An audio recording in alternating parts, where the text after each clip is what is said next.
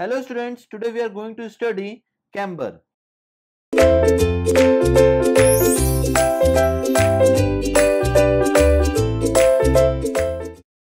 Now what do you mean by camber?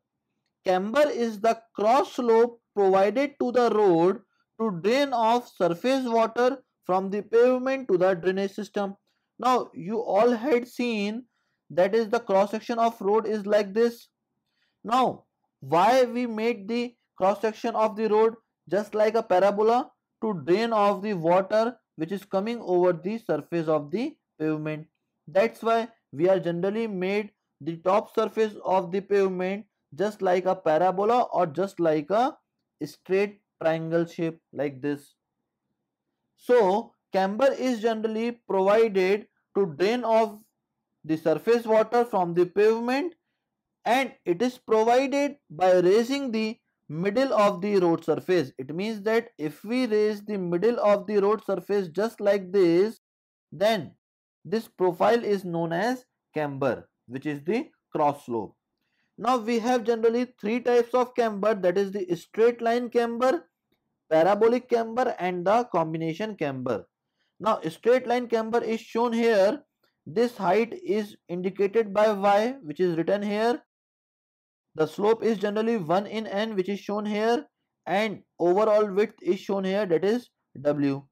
Now if we want to compute the value of y, then it will be equals to w by 2n. Now for parabolic camber, this distance is y and slope is 1 in n, which is written here, and the overall width is w, which is written here.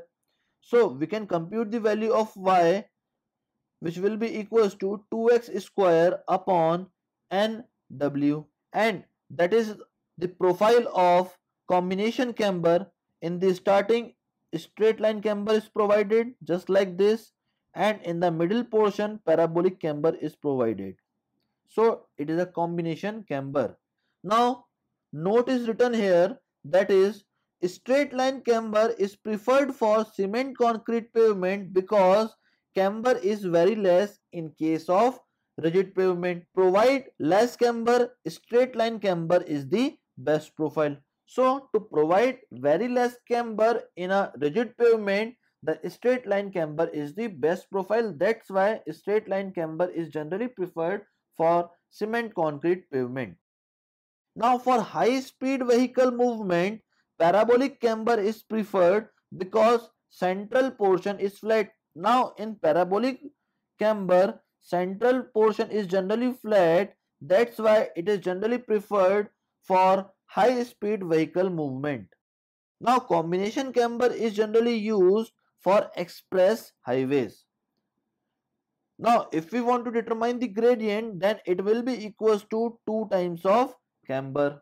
Now we have the camber as per Indian Road Congress for heavy rainfall area and for light rainfall area. Now in the first column pavement is written, and here heavy rainfall area and light rainfall area is written.